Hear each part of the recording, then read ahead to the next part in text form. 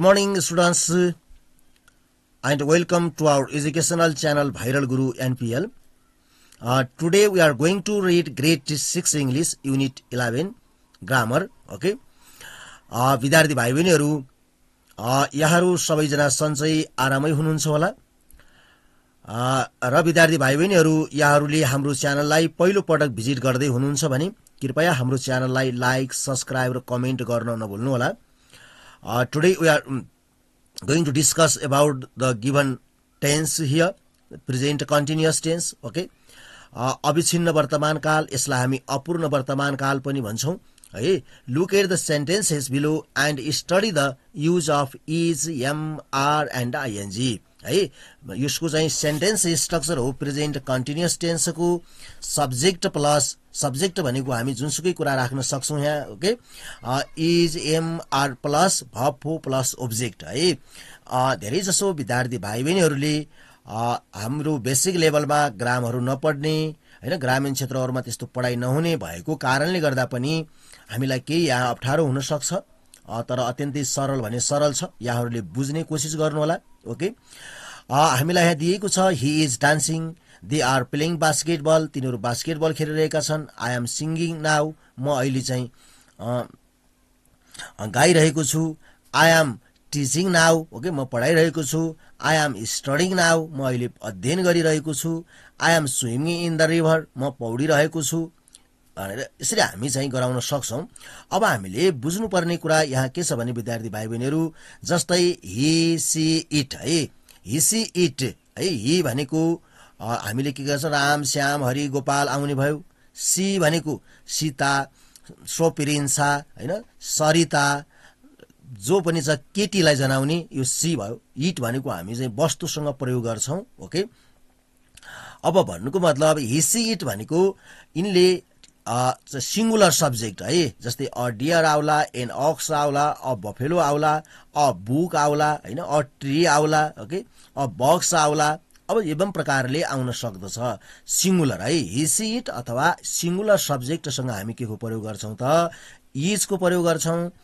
एवं प्रकारले हामीले जस्तै आई सँग हामी के को प्रयोग गर्छौं, एम. यो एम आई सँग मात्रै प्रयोग हुन्छ. अब हामीले यू, दे, वी और प्लुरल सब्जेक्ट, ओके, जुन बहुवचन धेरै जनाउँदछन्. ओके. जस्तै डियर, पोलिस, पिपल हैन, टाइगर्स, क्याट्स, ओके, बफेलोज. अब एवं प्रकारले अक्सन जसरी चाहिँ इन्डिकेसन, जस्तै ट्रीज आउला हैन. प्लुरल सब्जेक्टसँग सबै प्लुरल सब्जेक्टसँग यू, दे, वी और प्लुरल सब्जेक्टसँग हामी के को प्रयोग गर्छौं त आर को प्रयोग गर्छौं है. एवं प्रकारले हामीलाई यहाँ एक्सरसाइज पनि दिएको छ विद्यार्थी भाइ बहिनीहरु. Rewrite the sentences use is, am और आर एन्ड आईएनजी फर्म. अब हामीलाई पनि यहाँ के दिएको छ त is, am, are plus ING form नै प्रयोग गर्ने भनेको छ. जस्तै अब सी इज बिजी, उनी व्यस्त छिन्.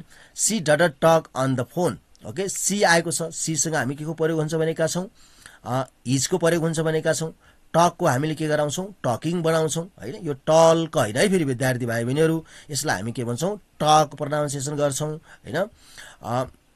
यो right answer is talking. Okay. C is talking on the phone. And then second one I. I सँग हामी के प्रयोग गर्छौं भनेका छौं, एम को प्रयोग गर्छौं भनेका छौं. विद्यार्थी भाइ बहिनी नझुकिनुस्. अब ओ कला हामीले के गर्ने हो, आईएनजी थप्ने हो हैन यसको पछाडी. त्यसकारण I am walking is your right answer. Okay.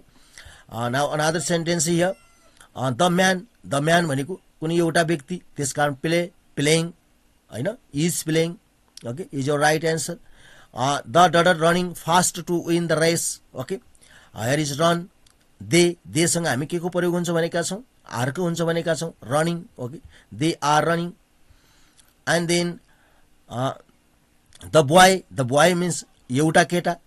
Is standing is your right answer. अब एवं प्रकार अल द स्टुडेन्ट्स, सबै विद्यार्थीहरु भनेको a group of students. Okay. एउटा चाहिँ विद्यार्थीहरुको समूहलाई यहाँ दिएको छ, त्यसकारण त्यहाँ के छन्, समूहमा धेरै जना छन्. All the students are doing there class work हैन. The green light is on the now. Many people भनेको धेरै मानिसहरु, त्यसकारण आर क्रसिङ. एवं प्रकारले विद्यार्थी भाइ बहिनीहरुले यहाँहरुले पनि कोसिस गर्नु होला र आफैले बुझ्ने कोसिस गरेर अभ्यासहरु गर्नु होला. Now here dear students we are going to discuss about the given articles here. Okay.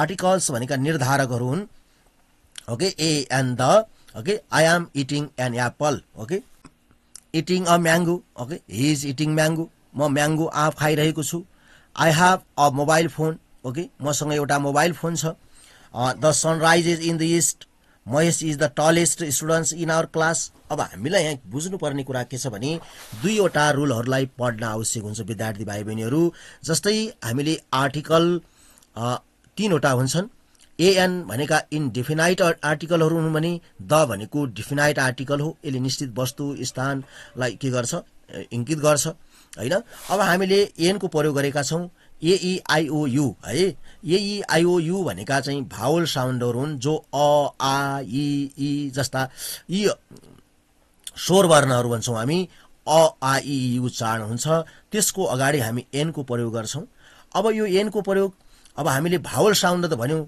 A E I O U 5वटा जुन भावल साउन्डहरू छन् तर तीमा पनि के हुन्छन् त भावल साउन्ड भएका तर कन्सोनेन्ट साउन्ड व्यञ्जन वर्ण है क ख ग घ यसरी उच्चारण हुन्छन् भने त्यसको अगाडि फेरि हामी के को प्रयोग गर्छौँ अ को प्रयोग गर्छौँ यो दुईवटा रुलहरू पढ्नुपर्छ एउटा हामीले भावल साउन्ड अगाडि एनको प्रयोग गर्छौँ है अथवा चाहिँ हामीले अर्को के गरौँ कन्सोनेन्ट साउन्ड भएका तर भावल साउन्ड उच्चारण हुने त्यस्ता केही शब्दहरू छन् तिनका अगाडि हामी के को प्रयोग गर्छौँ एनको प्रयोग गर्छौँ जस्तै म्याङ्गो यहाँ म आयो ओके त्यसकारण अ म्याङ्गो भयो मोबाइल यहाँ पनि म आयो अ को प्रयोग गर्यौँ हैन अब द सन ग्रहहरूको नामको अगाडि के को प्रयोग हुन्छ द को प्रयोग हुन्छ एवं प्रकारले टलेस्ट स्मलेस्ट लङ्गेस्ट हाइएस्ट हैन जो सुपरलेटिभ डिग्री है एड्जेक्टिभ अब सुपरलेटिभ है उच्चतम तह जनाउने शब्दका अगाडि हामी के को प्रयोग गर्छौँ द को प्रयोग गर्छौँ है यसका थुप्रै रुलहरू छन् विद्यार्थी भाइ बहिनीहरूलाई यहाँ केही रुलहरू दिएको छ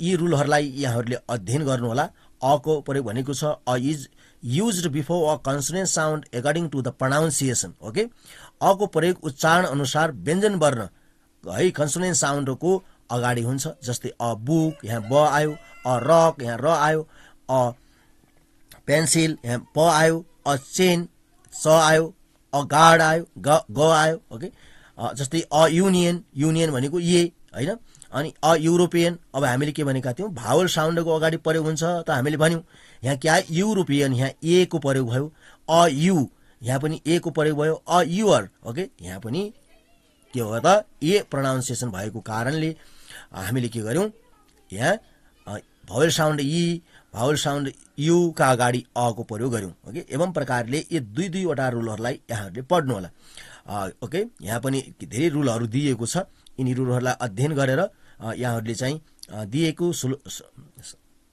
अभ्यासलाई हल गर्ने कोसिस गर्नुहोला now here dear students we are going to discuss the given exercise D here complete the sentences with A and the okay I have got cap it is beautiful okay cap means a cap okay my little sister eats donut every day okay